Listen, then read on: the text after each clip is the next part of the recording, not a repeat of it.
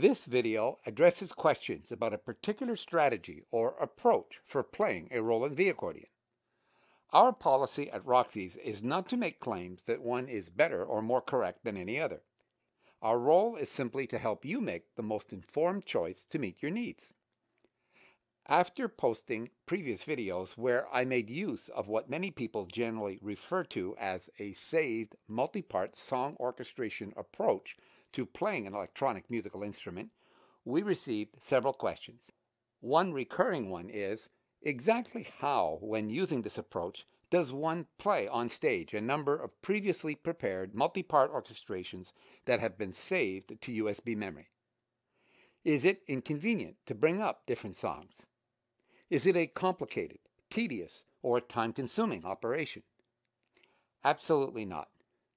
Although in principle the process is very much the same on many other models of V accordion, as well as electronic keyboards, in this video I will demonstrate how it is done specifically on the FR-4x.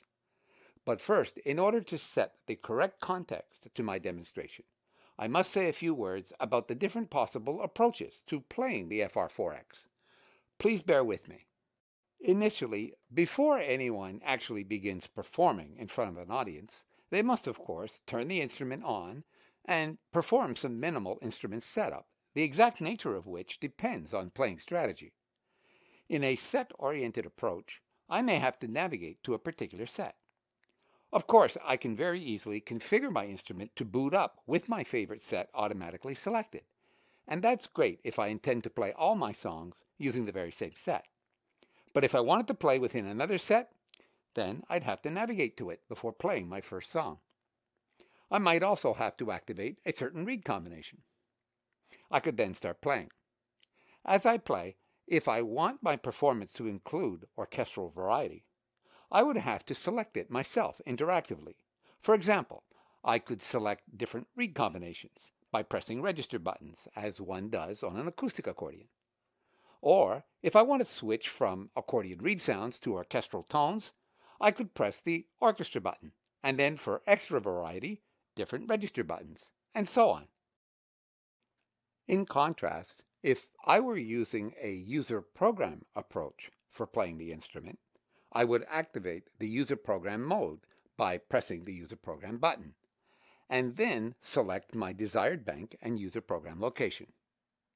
If my user program was well designed for the song that I wanted to play, then appropriate reed combination, orchestral tone, or percussion patch would all come up automatically. So I could just start playing immediately. To add variety to my performance while playing, I might interactively press the accordion, orchestra, organ, or percussion buttons. However, if I wanted to change accordion reed combination, or perhaps orchestral tone, I would not be at liberty to press another register button. Remember, I'm in user program mode. Doing that would activate another user program, perhaps one intended for playing a completely different song.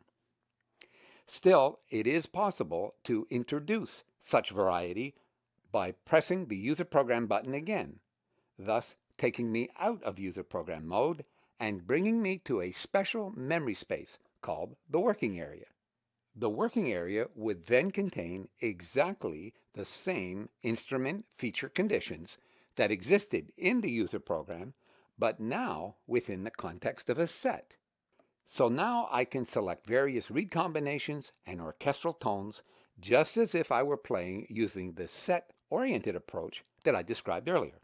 To then play another song, I would press the user program button again to return to user program mode, followed by a different user program location, one that represented whatever new song I wanted to play. Another scenario is the user program bank approach. I once again activate the user program mode and then my desired bank, which this time represents the genre of music that I wish to play, followed of course by selecting a user program location to act as a starting point. And again, such things as a reed combination, orchestral tone, and percussion would all come up automatically. So I would just start playing immediately. To add variety while playing, I might again press the orchestra and organ buttons as desired, as I did when using the user program approach. But since I am now using a user program bank, and if that bank was well designed for the genre of music that I'm playing, I can now press different register buttons to produce more extensive orchestral variety than was possible using the previous user program approach. That's the whole advantage of such user program banks. In the user program bank approach, all 14 user program locations can be selected at will to provide orchestral variety that is appropriate for playing any song within that particular genre of music, like polkas, for example. Other banks might be designed for different genres, like waltzes, German folk, weddings, jazz, whatever. The possibilities are endless. As you probably already know, the FR-4x provides 7 banks of user programs, each bank containing 14 user program locations, for a grand total of 98 user program locations. Note that a standard FR-4x shipped from the factory already comes with a full complement of example user programs. These are listed in Roland's official tone list document for the instrument. Another solution that many V-accordionists take advantage of is the famous Richard Knoll user sets and user program banks for the FR-4x. Roxy's will install these for you if you wish when you purchase an instrument. Just ask them. To find out more about Richard Knoll's product, visit his website. Richard also provides some very impressive performance demonstrations of himself using his user program banks at his YouTube channel. I provide links below in the text description section of this video. By making use of either Roland's standard factory sets and user programs, or those from Richard Knoll, most V-accordionists quickly master the instrument playing approaches that I have described so far, and they gravitate to a playing strategy that works best for them. But all these previous playing approaches have the limitation that the number of instrument sounds immediately available are limited to 14. And although there are some operational tricks that can allow you to quickly jump between user program banks in certain limited situations, thus giving you access to a few more selections, you are not really at liberty to choose from the instrument's fully loaded total of 287 orchestral tones. Of course, I'm not saying that you would want to play that many sounds within a single song. Please, give me a break. Each song might use only a few. However, perhaps when playing certain songs within the same genre, like perhaps Red River Valley, Home on the Range, and a dozen more songs in the country category, you might like different sounds for each song. And why not? Your instrument provides them. Another limitation of the previous playing strategies is that you need to remember exactly where certain sounds are located on the instrument. A certain sax sound might be available at user program location number 5 within one bank, and at user program location number 12 within another. Another user program bank, depending on its intended genre, might not even have a sax sound at all. This brings up an interesting point that applies to many things in life. Exactly how many individual details can any average person remember? How many names? How many phone numbers?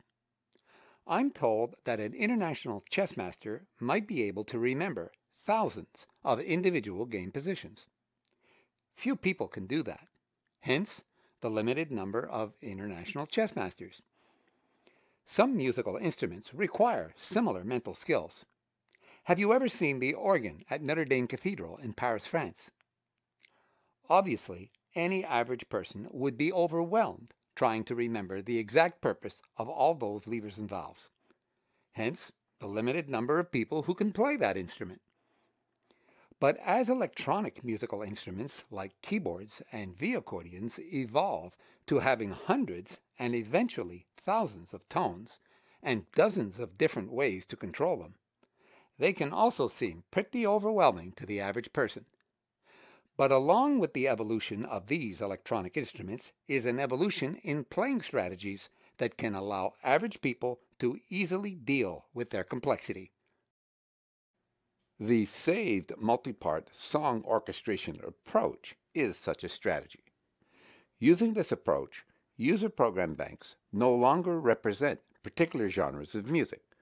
Rather, an entire user program bank is dedicated to playing one particular song. Second, user program locations are no longer viewed as representative of the specific sounds that they produce, but rather as the various orchestral parts of the song. In the process, songs become much easier to play. An example video called Beginner Level 6-Part Orchestration FR-4x that I posted earlier in this channel will help you realize this. I suggest you watch that video. When planning how to play that song, I decided to start with accordion musette reeds. I therefore saved that sound within a user program bank to user program location number 1. For part 2, I wanted an orchestral clarinet, so I saved that sound to user program location number 2. For part 3, I wanted accordion reeds and orchestral clarinet layered together. I saved the required selections to user program location number 3, and so on. After completing my orchestration work for all 6 parts of the song, I then exported the entire user program bank to USB memory. With that initial work completed, to play the song in front of an audience at any time in the future, I rely on my FR-4x to recall from USB memory all of my original orchestral decisions. The example video that I asked you to watch earlier is the familiar student practice piece, Ode to Joy. It's not an impressive example of playing skill. It's not meant to be. It's just a simple practice piece that shows how anyone, even a beginner, can use the saved multi-part song orchestration playing technique to produce higher quality performances. Now, consider for a moment how this affects my playing of the song. For one thing, it eliminates the mental effort required for me to remember all of my original decisions on what exact orchestral tones to play in different parts of the song. Those decisions were made in my practice room when I first learned and orchestrated the piece, a time when I was relaxed, a time when I was free to try different sounds in the instrument's entire sampled sound library of 287 tones, to see which ones were best suited in each part for the mood that I wanted to create. Not a time when I'm standing in front of an audience, a time when I'm more nervous, and hence unable to recall how I originally wanted to play the song. A time when I might have immediate access to only 14 orchestral sounds within a single set, user program, or user program bank, rather than the entire 287 that the instrument provides. The multi-part song orchestration approach also eliminates the mental effort required to remember where certain sounds are located within the various sets, user programs, and user program banks on the instrument. Register buttons on the instrument no longer represent sounds per se, but rather different parts of a song. To be clear, let me emphasize that I no longer have to say to myself, let's see, exactly which sounds did I use the last time I played this song? And possibly worse, where exactly are those particular sounds located on my instrument? Was it in Bank 3, User Program Location 6, or maybe Bank 5, User Program Location 13? Who knows? Although a few virtuoso-level accordionists have the mental skills to recall large amounts of such details for individual songs, most ordinary folk, the intermediate-level music hobbyists of this world, like me, cannot. But that should not mean that I can never play well-orchestrated music to family and friends, or even to audiences at certain public events. It turns out that most people, myself included, are able to remember the structure of many songs, that is, the parts of their musical construction, and hence, when standing in front of an audience, it is an easy matter to play the parts in sequence. Register button 1 for part 1, register button 2 for part 2, and so on. Simple, don't you think? Using this playing strategy, my FR-4x no longer seems as complex as the organ at Notre Dame Cathedral. An additional advantage of the saved multi-part song orchestration approach is that each part might call up multiple orchestral changes simultaneously, an impossibility while remaining within a single set or user program location. It is, of course, possible when using the user program bank approach, but those exact same multiple orchestral changes would apply to every song that I played while using that bank. The result would be that over time, my music within a certain genre will lack variety from song to song. In contrast, the saved multi-part song orchestration approach allows me to easily apply unique variety chosen from the instrument's entire sampled sound library to each song that I play, without me having to mentally recall anything special. I simply select register buttons in sequence. And of course, I'm not locked into playing it only one way. I can go back and forth in my orchestration, pressing register buttons in whatever sequence I want. It's my orchestration, and I can play it any way I like. However, saving parts to locations in numerical sequence has the added advantage of being able to select them using a pedal unit, like the Roland FC300. That's how I did it in the example video with Ode to Joy. Now that I'm confident you fully understand what the saved multi-part song orchestration playing strategy is all about, I can get to the whole point of this video, which is to answer the specific question: after playing one song, how can I choose and import into the instrument another song that is stored in USB memory? The current situation represents the instrument immediately after playing my first song, Ode to Joy. As you can see, the display indicates the user program location of the last part. Note in the upper line of the display how I saved the number 6 in the title, thus reminding me during my performances how many parts I should play. I now press the user program button. The instrument responds by bringing me to the Import User Program utility. Are you surprised? I'll bet you were expecting the working area, weren't you? So, how did it know to do that? Well, that's because I previously used that utility to load into the instrument the song Ode to Joy that I just finished playing, and it remembered my place in the menu system. I press the right arrow button to continue.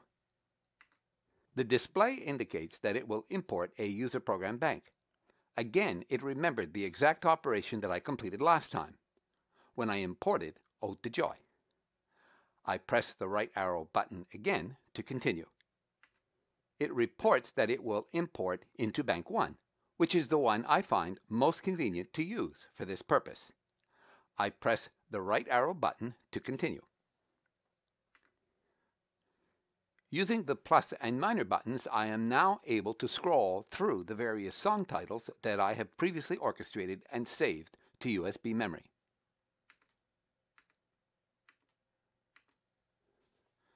The titles are sorted in alphabetical order. How about this one? Camptown Races, a practice piece from Book 2 of the famous Palmer Hughes accordion course. I press the right arrow button to continue, followed by the Yes, Enter button to confirm. Presto, the song orchestration loads into User Program Bank number 1. I press the User Program button, followed by User Program Location number 1, and I'm ready to start playing. That was quick, wasn't it? By the way, I see from the title that it is a 12-part orchestration. Why so many parts, you ask? Well, if you're familiar with the song, you know that it is a perfect candidate for numerous voice changes.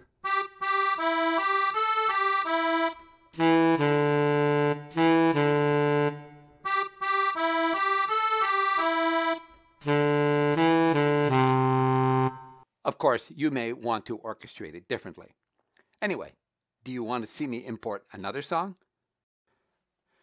Again, I press the User Program button, the right arrow button 3 times, and then I can scroll through the titles. How about the one called Dream Song? It has something special, a backing track, as indicated by the letter B in its title. I press the right arrow button, the Yes button, watch it load, and then the User Program button, followed by User Program Location number 1. To start the backing track, I press the Play button.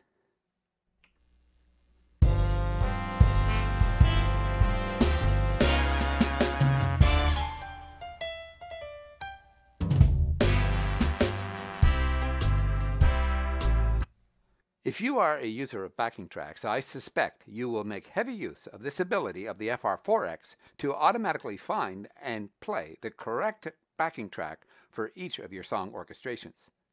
I can continue in this same manner, playing as many orchestrated songs as I like from my performance library on USB memory. But now suppose I no longer want to play an orchestrated song. Suppose I want to play using either a user program or user program bank oriented approach, and I'd like my bank 1 to be returned to its original condition. No problem.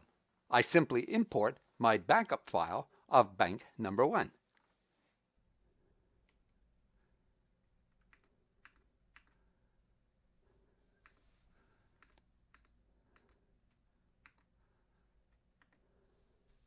Now when I return to user program location number 1, I will get the familiar Roland default user program called Classic. In a similar manner, you could bring back any user program bank that was originally installed by the dealer where you purchased your instrument. So, now you know how previously saved song orchestrations can be imported by title from USB memory and played on the FR-4x. I have demonstrated the procedure to be both easy to remember and quick. Of course, I have not demonstrated exactly how one would orchestrate and save songs to USB memory in the first place. There's only so much that I can do within the space of a single video. Besides, the procedure for saving various instrument feature selections to different user program locations, as well as how to export user program banks to USB memory, is well described in the reference manual. And you only have to learn such procedures once. That's right. Once you know the procedure for saving and exporting one of your orchestrations, you've essentially learned how to do the same for all of them. The procedure is exactly the same in every case. I have also demonstrated in this video how on any of today's modern electronic musical instruments, different playing strategies may be used in different situations. Obviously, I cannot play song orchestrations that I have not yet created. Also, depending on a person's playing skill, many songs may sound perfectly fine in a set, user program, or user program bank approach. Personally, as an intermediate level music hobbyist, I tend to use a set-oriented approach for practice work and general playing, and a saved multi-part song orchestration approach for my best performances. By formally orchestrating certain songs, even at my intermediate skill level, I can much more easily deliver higher quality performances. Still, how you choose to play your V-accordion is, in the end, up to you. As I said in the very beginning of this video, at Roxy's we do not claim that one particular approach to playing is better than any other. They differ simply in their ability to support your particular needs. Before leaving, there is one last advantage that I would like to mention about the saved multi-part song orchestration approach. Since they can be so easily saved as standard user program bank files, they can easily be shared between musicians. For example, instead of just posting one of your performances on YouTube, you could also allow viewers to download the orchestration file and sheet music. Sheet music that not only provides the music to be played, but indicates where in the performance to switch orchestration parts. I'm not talking here about simple user program location files that represent only a starting point for playing a song, but rather complete orchestrations whose various parts can be easily selected via the register buttons or the FC300 foot pedal unit. Although the publication of music arrangements in this form has not yet taken hold in the V-accordion community, it is already well established in the Yamaha Tyros keyboard community. The fact is, many intermediate-level music hobbyists who don't have the time or talent to create complex orchestrations themselves are willing to pay good money for well-prepared arrangements of popular songs that are within their playing skill if they are published as orchestration files with companion sheet music that is properly formatted, notated, and easy to read. Sheet music created using professional notation software like Finale or Sibelius. It seems to us at Roxy's that this represents an opportunity that any sufficiently skilled V-accordionist could take advantage of. Not only could it be financially rewarding to sell your arrangements of standard accordion pieces, but you could establish yourself as a leader within the V-accordion community of this new evolving playing technique. Everyone at Roxy's wishes you success on your FR-4x.